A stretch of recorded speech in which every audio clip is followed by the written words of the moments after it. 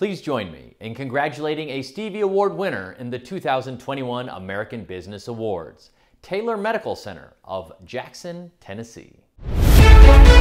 Taylor Medical Center won 2 Silver Stevie Awards for Minority-Owned Business of the Year and for Frontline Medical Hero of the Year for Dr. Michelle Taylor Maroney, founder, CEO, and owner, for her untiring service to the Jackson community during the pandemic.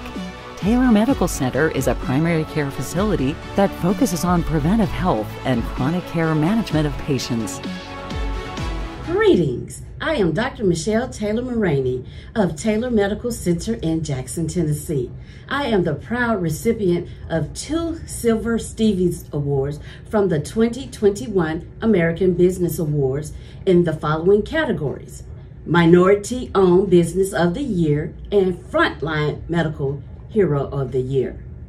I want to thank my talented team at Taylor Medical Center, family, and friends who have helped to make this possible. At Taylor Medical Center, we pride ourselves on providing excellent medical care.